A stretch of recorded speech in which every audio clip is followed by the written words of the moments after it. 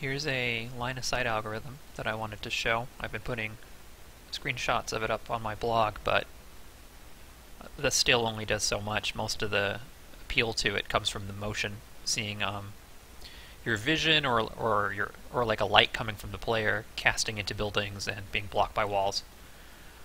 I'm not sure exactly how I'm going to use it yet, but it's going to be mostly either for light or just plainly for roguelike style vision where the player has to make it around a corner before they can see around the corner, so that I can have a top-down game but things can still be hidden out of your line of sight.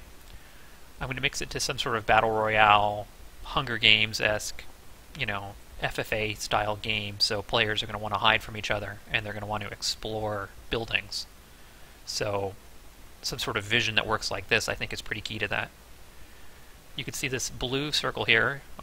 It can move through walls, and it's not really playing by the rules of the game, but what it illustrates is something that's in my line of sight. So if I go and move the red character somewhere where I can't see the blue, you'll see him disappear.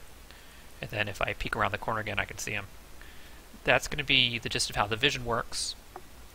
And I'm going to do something with it for the AI as well. That's it for now. Thanks for watching.